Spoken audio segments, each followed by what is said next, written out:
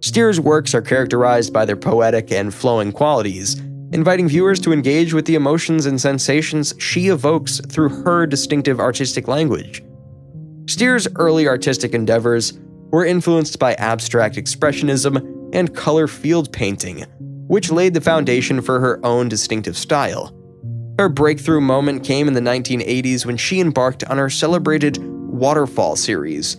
These works, exemplified by pieces like Knot, 1987, feature delicate drips and splatters of paint that cascade down the canvas, evoking the visual and sensory experience of a waterfall. Through these paintings, Steir captures the essence of movement and fluidity, while also tapping into the tranquility and energy of the natural world. At the heart of Steir's art is her exploration of the relationship between chance and intention.